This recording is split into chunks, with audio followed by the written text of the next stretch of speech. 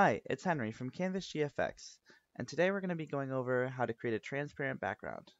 This workflow applies to all current Canvas products on Mac and Windows. I'll start by going to Windows, Palettes, Channels to bring up the Channels palette. Next, I'll make my selection that I would like to make transparent, and I'll do this using the Wand tool.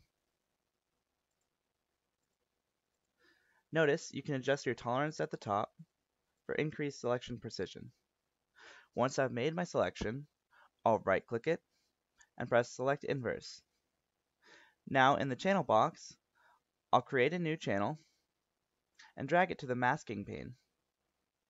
Once I do that, hit Escape, and your image now has a transparent background.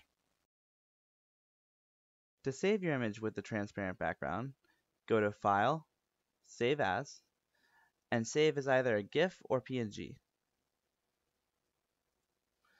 Make sure to check Render Whole Page and click Save.